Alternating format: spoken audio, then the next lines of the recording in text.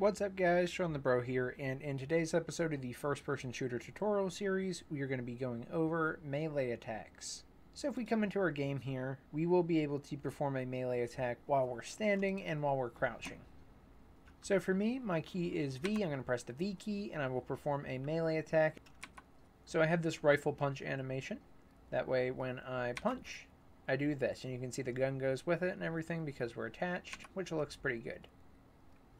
Now if we crouch, we can also perform a punch, and the punch animation for that is different. I do like a little smack with it, or a slap. And then when I stand up again, I can perform a regular punch animation. Now the punch animation isn't going to deal any damage in this episode. That's what we're going to cover in the next episode. In this episode of Melees, we will go over the animations, the inputs that trigger those animations, and performing different animations based on our state. So if you want to get caught up in the series before checking out the content of this episode, you can check out the entire first-person shooter tutorial series right here in this top right corner. That playlist has every episode from how we created different weapons, showed damage numbers, and created enemies. Alternatively, if you don't care about that and you just care about the melee, I do recommend you watch this episode right here. This is where we set up some of our animation blueprint in our first-person shooter series. And we will be expanding upon that blueprint today, so that information can be helpful for today's episode. With that out of the way, we can go ahead and get started. So this is a code and blueprint tutorial series. We're going to be doing most of the logic in the code today, but we do need to add our input action for our melee. You can use either enhanced input or the standard input action system to create your input bindings. So I'm going to go to Edit, Project Settings, scroll down to Input, and then I'm going to add an action mapping, press plus, to add a standard action mapping. This input action is called melee, and I added an actual input that we can press, or a key that we can press, to perform this input action. So for me, I chose the V key, but you can pick any key or input that you want. I recently added controller support for this as well, so we should go ahead and add an input for this. I think for me, I want maybe the right stick clicked in. That's something we haven't used yet, so my controller input would be gamepad right thumbstick button. So now we have a melee button on our keyboard and our controllers, so we're good to go there. Now once we have our input action, we can go to the code. So Visual Studio, and we want to go to our FPS tutorial character.h. In here, we're going to create our function. In here, let's scroll down to our variables. I'm going to go to my booleans specifically and add a new boolean for when we're using our melee attack. Now, for those of you that are interested in the other series of my channel, you may know that I use enum states for a lot of our character states, and we're going to be doing that in this series as well. This will be the last boolean that I add before we switch over to a state system. Either way works. But for now, we're going to keep it a boolean. It'll be a very, very simple change. So don't worry, there's not going to be a lot of refactoring or anything. For this boolean, I'm making it a U property of edit anywhere, blueprint read write with a category of melee. Edit anywhere, blueprint read write allow us to access it and edit it within the blueprints. The category of melee allows us to search for that category and we can find it in blueprints more easily. And then the variable itself is bool is using melee. So this is going to be active or true when we are in our melee attack, and it's going to be false, we are not in the melee attack. So as the comment says, determines that the character is performing a melee attack. Now once we have our variable, we also want to make a function that we can call when we press our melee input action. So I'm scrolling down to my functions, and I've added one here, void melee, which is just to perform a melee attack. So very, very simple function here. We don't need to be able to call it from blueprints or anything, at least not for today's episode. We're just going to call it when we press the input, and that's it. Now we can go to our FPS tutorial character.cpp and scroll down to the constructor. In here, we want to set the default value for is using melee.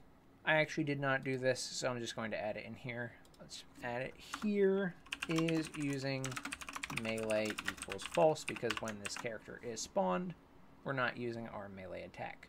Now, we want to scroll down to Setup Player Input Component, which is where we are binding our actions to functions. So essentially we press an input action and we call a function, or we release an input action and we call a function. I'm making a new one today. Put a comment, bind melee events, and we're going to use our player input component called bind action. Then we need the name of the input action, in quotes here, so mine is just melee. This is the actual action that we're taking, so IE underscore press means when we press that input or that button. You could also say IE released if you wanted this to trigger when you release the input or button. For me, pressing is what I want, so IE underscore pressed. The next parameter is the object that we are going to call this on. It's going to be this. We're in the character that is pressing the melee button. They are the one that's going to perform this, and we want to call the function melee. Ampersand a FPS tutorial character, : melee. The reason it's set up like this is because you can call different class functions. For example, up above in the jump, we're actually calling the parent class's jump and stop jumping functions. So there's your melee event bound. So once we press the melee attack, we will call the melee function. That means we have to go make the melee function. So I'm going to scroll down to where I want to add this function.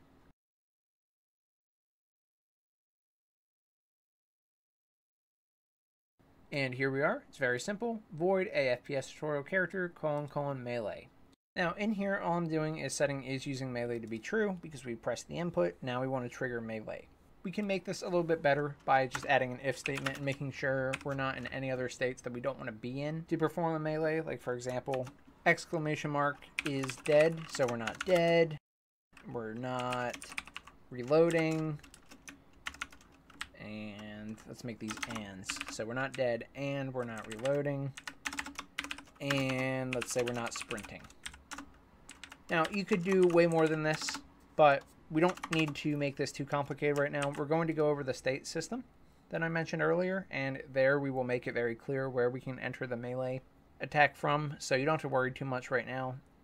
Just get the basic ones out of the way. Make sure they're not dead, they're not reloading, they're not sprinting unless you want them to be able to punch while sprinting. And as long as they're not doing any of those, then we will set is using melee to be true.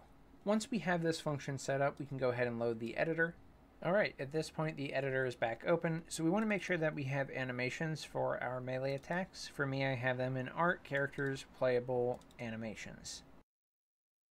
Specifically, I have one called Ybot Blaster Melee because I want different melee attacks for each weapon. It's not required, but something I am going to be covering in the series.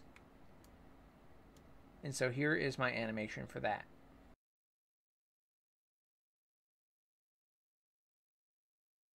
I also have my Ybot Crouch Blaster Melee. So again, I want different animations for all my weapons in the series, but I also want crouch variants. Also not required, but a nice touch. So these are my two meleeing animations. We'll also want some meleeing animations for when we don't have a weapon. That will come later. So now we want to go to our animation blueprint so we can actually add these animations and be able to use them. For me, that's in first person, blueprints, animation blueprints, base character, and MVP. In here, the logic is very simple. This is our existing state machine. I've added two states today, melee and crouch melee. Let's start off by adding them. So right click to add state, and I called the first one melee, and I called the second one crouch melee. Idle can go to melee, and melee can go back to idle. That's it right now. You could definitely add melee going to dead. So idle to melee is very simple. If we go into this transition rule, we're going to grab our character reference, which is the owner of the animation blueprint, or essentially our FPS tutorial character. Grab the character reference, get it, get is using melee, and pass that into the result here. If we're in idle and is using melee is true, we'll go into this animation. Now exiting out, if we go into the state itself, we're in the melee state. I want to use my Ybot Blaster Melee and just drag it in. I make sure it's not set to loop because we don't want to loop this animation. I just want it to play the one time. Then melee can return to idle using another transition rule. To get these transition rules, just drag from one state to the other. Melee to idle looks like this. We're going to get time remaining, and we're going to search for the name of the animation that is in the state. So for me, that is my Ybot Blaster Melee. Then I'm just going to check and see if it's less than or equal to 0. Basically, is the time remaining on the animation empty or none? If so, we've finished the animation, so we can enter the transition to go from melee back to idle. If you look at transition rules on these, very simple. Nothing on the first one. No events on the state itself.